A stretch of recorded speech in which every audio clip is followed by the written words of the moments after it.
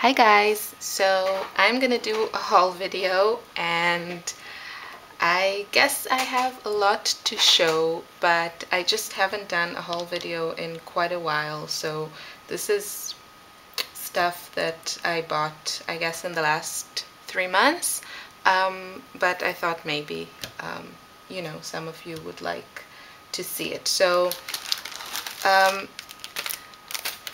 these are Altenew stamps, and I got them from their website. It was back in August, and I've already used this set on a video of mine. You can find it in my channel. I think it was in August probably. And I love this set, and it's just turned, but you can layer the flowers, and then there are, I don't do cards, but like most of these things I can use also on scrapbook page. I miss you lots, sending hugs your way, what would I do without you, smile. The thank you and congratulations probably won't be used, but every once in a blue moon I also make a card, so I can use it on that. And this one is called Scribbled Flowers. This one is called Magnolias for Her. And I have a thing with flower stamps. So I just wanted a couple. This one is called Sketchy Rose, and I just love this image. I have used it on a few projects, but I didn't video them. So yeah, but it's like really lovely images. And this one is called Persian Motifs, and I blame Jennifer McGuire for this one. I actually haven't used it yet, so I really should. And a couple more stamps. This stuff, some of it, it's kind of a mishmash of a few places. The Altenew I ordered from their webpage. These I ordered from a store in Ireland. I'm in Austria, so I try, if I can buy in Europe, I try to do that because, first of all, I want to support the more local stores, but also shipping is really fast. And yeah, much cheaper than in America, than if I order from the US, but then in the US the products themselves are cheaper, so I have to see what is worth it for me. Anyway, these are stamps of these pretty roses, and the company is called Third Eye. The shop in Ireland, I will put a link, I think it's called Mixed Media Place, something like that, and it's really mostly like mixed media stuff, but they have a good selection of things. So there's the small one, which is about 1 inch and a little bit, and the big one is 2 inches. And what else did I get from them? I think I got, well, I'm not sure, but some of it is from Simon Says Stamp and some of it is from this store in Ireland. I got a couple of stencils. This is from Prima, and I don't see a name, there's only the number, but yeah, it's this really nice. I thought it would be great for texture for backgrounds. And this is really basic circle stencil, something. It's called Stencil Honeycomb, and I like also the size. It's 6.5 inches on 10.25 inch, so that's nice. And another stencil that I got is this one, and yeah, I'm sorry, I don't know how it's called, but I just really liked these flower images. Yeah, I have a thing with flowers, and the words are nice, but I mostly got it for this. So that's in the stencil department, and stamps that I also showed. And I don't know. I have never been a huge fan of Prima flowers. I never actually bought Prima flowers until now, kind of in the recent collections. They had, actually I'm not sure how recent this is, but they had a few, I saw vellum flowers, and I love vellum, and I really had to get some and try them out. And the thing with Prima, like for me, if you know my style, when I saw the images of these flowers on the website, I think I got these from Simon Says Stamp, the image is like really beautiful, and the background I think is kind of they put the flowers on kind of a watercolored background. And then you get the packages, and the packages are all kind of this brown background, and somehow they look less exciting, for me at least, because I like bright and more modern, I guess, even though with this haul I guess I'm going in a little bit a different direction. So yeah, but when you take them out, it's just, I really love the, I think it goes with my style. I'm not going to put like 10 flowers on one layout, but just one or two. I really love this detail. It's a bit more romantic, I guess, and yeah, feminine. I don't know, but I really like these. So these are vellum flowers, and these I loved. These are just leaves, and they're also vellum, and they're printed. And I'm not loving all the patterns, but this one, for example, I love this stripe, and then there's this, there's like feathers and polka dots, really sweet. I just used it now on a layout, and I really love it. I think it's like super cute, and I'm gonna have a lot of fun using it, especially black and white. It means that I can go crazy with the other colors. These are also vellum, and I am a little bit disappointed with, they kind of look a little bit cheap to me, and you know, the finishing is not very high, I would say, on these flowers. Also the color of this, I don't know, it's kind of like a raised material. It's a bit too beige for my liking. I would have liked it if it was white. But I did use two of these on a layout, and I really loved how that turned out. You can see it on my channel. So yeah, so I think I will like them, but they don't look exactly like I thought they would. I loved the colors of these. I'm not sure about this one, but the other colors I love, like this minty aqua, and this is from the Coffee Break collection. Some more vellum flowers. Yeah, these are kind of, they're very dimensional, and I'm not sure about the glitter, so we'll see. And these are again this printed vellum, and these are just like the flower shapes, so you can layer them and just add your own thing in the middle or not. But I really like these. And some bling. You've got to have some bling. It's Say It in crystals, and I just love these. I love the colors. And there are 32 here. They are self-adhesive, and they are sparkly and pretty. And I also got, I love this. This is like really great.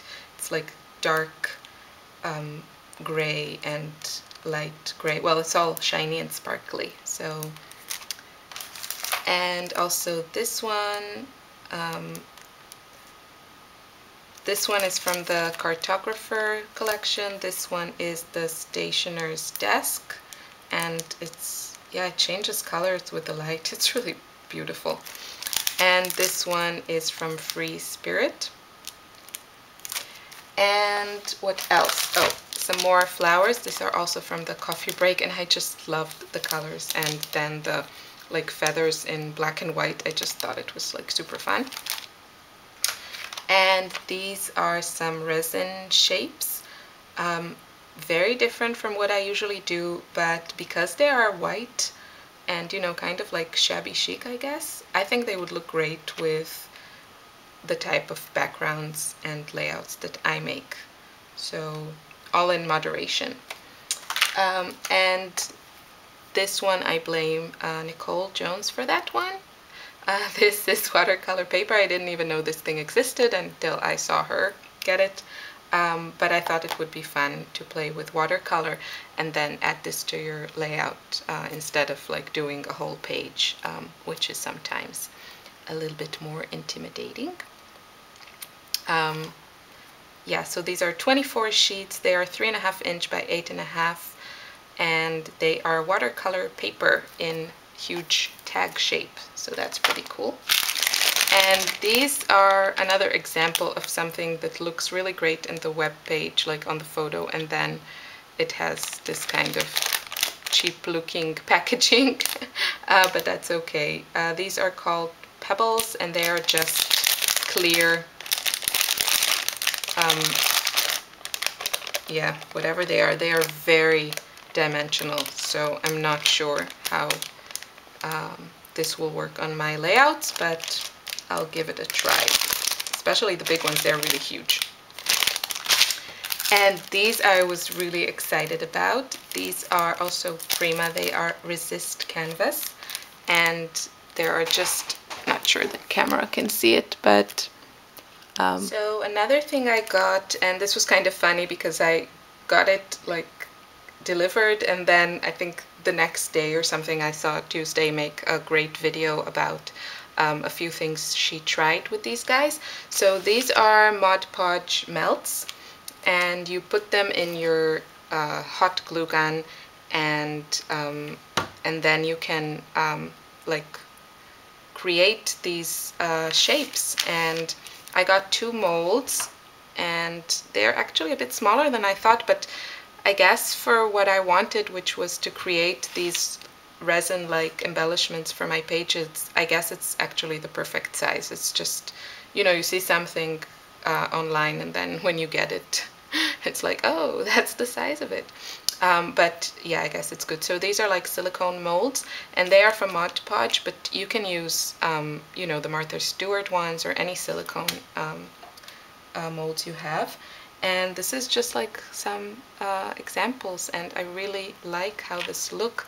The only thing I have with these is that you need certain types of like, they make it look on the Mod Podge like videos or something that you can do anything with these, and maybe you can, but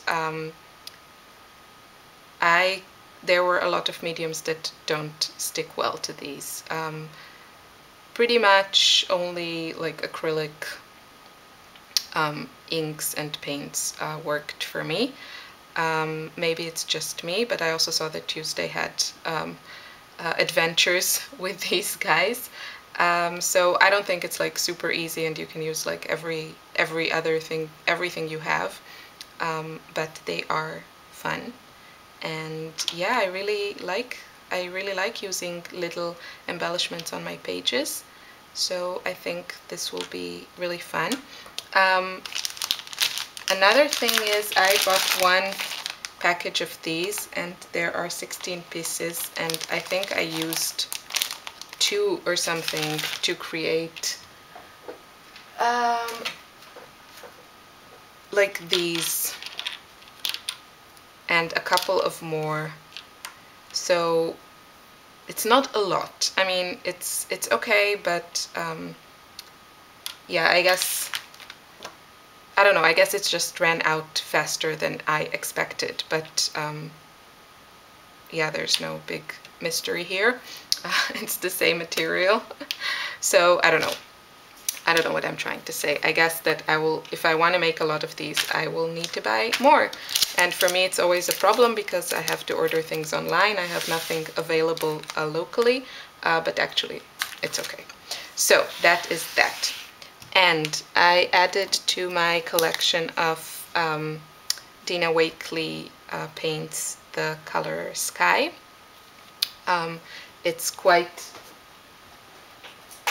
it's not quite, it's very, well, it's different than the turquoise, but I think I love them both.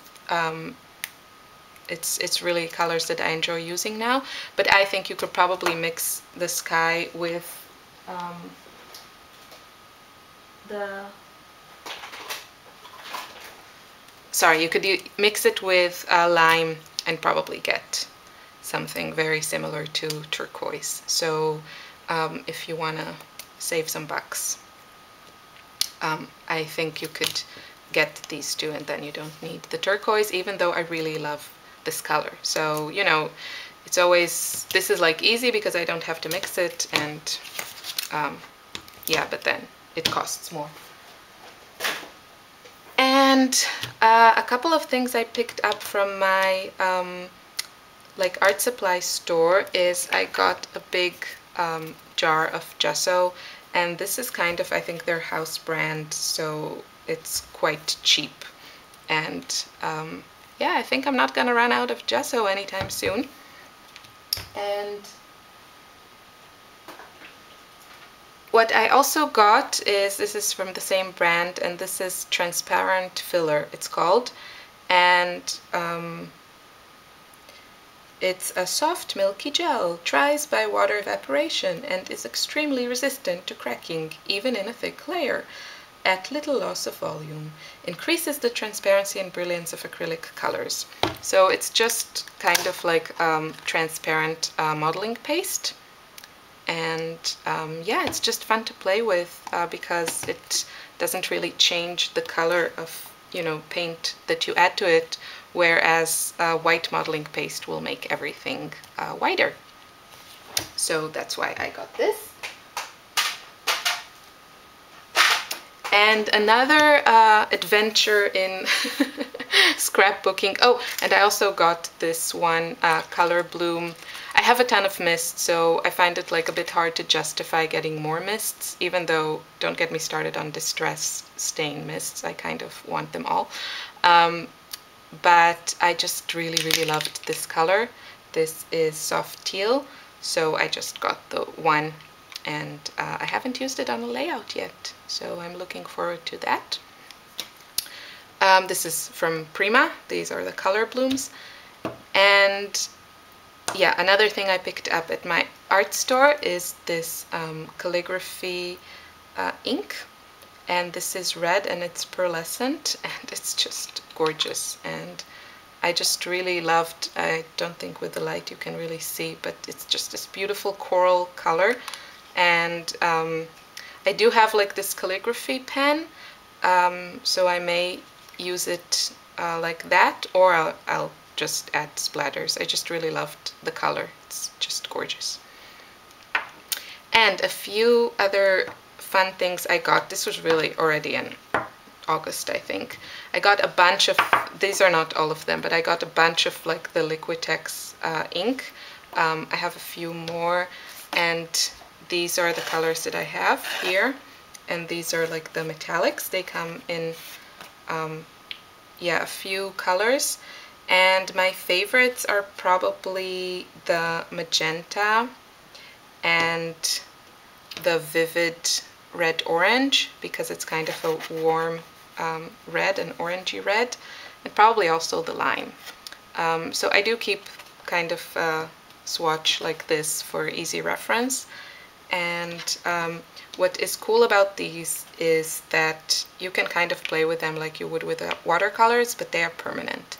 So once they're on your page, you know, it's also advantage, disadvantage type of thing, but yeah, I do like the fact that they are permanent and you can add more layers and nothing will happen. The gray is also nice. And then there are the metallic ones, and they're all pretty, although probably my colors are more the iridescent bright gold and the iridescent bright silver, which are really, really beautiful. There's also a bronze and a copper, and they're very nice. I just don't use these colors as much, but this came kind of in a package like for metallics and black and white. So that's why I got also the other two. So these have been like really fun to play with, and you can of course mix them with modeling paste, gesso, that transparent modeling paste that I showed you, and other acrylic colors. Yeah, whatever you want. They're really fun to play with. And the last thing that is probably, you know, just way too like a big expense, and I'm not sure it will justify it, is these guys. These are acrylic, they are called silks, and they are acrylic glaze, and these are quite pricey, and the package is quite small. I don't know, I'll try and put it next to something that people know. These are the flat Fabios, so just to give you a sense of the size of these, or this is a Mr. Huey. So they are kind of small. This is a embossing powder, but they are shimmery gorgeousness. They are full of mica powder, and they are just gorgeous. There are a ton of colors, and it's really hard to choose. I am trying to get a good selection so that I can mix my own colors and I don't have to get a lot more. And yeah, I only played a little bit with these. I haven't really used them on my pages yet, but I am trying to do that. So these are the colors I have, and I try to organize them like this according to color, and you can see what I feel like I need is one or two more blues and maybe one orange one. My favorite colors from the ones I have are probably the vintage mint. This is this one. It's this beautiful mint, and it's shimmery, and the teal zircon is also very pretty. And I like the wisteria. It's also a lovely kind of warm purple. And yeah, I like all the pinks, I guess. But watermelon mist is this really pretty kind of, I guess, it's more of a muted pink. And the pixie pink is also fun. So yeah, these are, you know, what can I say? It's I really hope I will use them on my pages enough to justify the cost, because they are quite pricey, and they are a glaze, so they are kind of like semi-transparent. That means they layer beautifully on top of each other. But if you don't want to make the investment in such things, you can also get, this is acrylic glazing liquid, and this is a gloss finish. This is from Golden. I got it at the local art supply store, and it says acrylic medium used to extend the working time of acrylic paints, useful for creating glazes and increasing flow, leveling, and blendability of all Golden acrylic colors. Of course, you can use them with whatever acrylics you have. And yeah, you add this to your paint, and then you can create a glaze, and the glaze is a semi-transparent layer, and it's really great for layering, because you can still see what is under it, but you can add a color or tone things down. So I have been playing with this, and it's really fun medium to play with. I think that's it. That's very long. I am waiting for a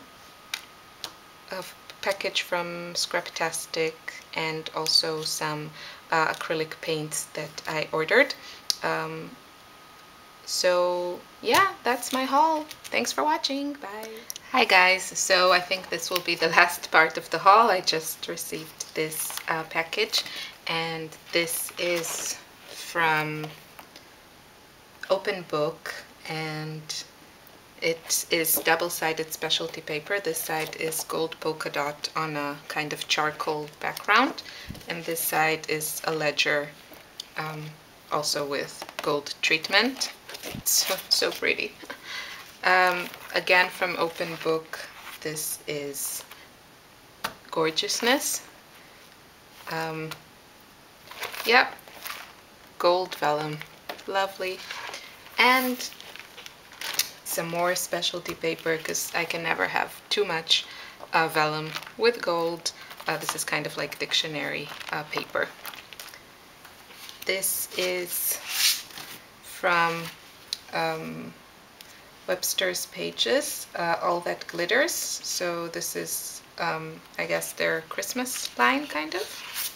And I think this is really pretty. I would probably frame it and hang it on like my wall.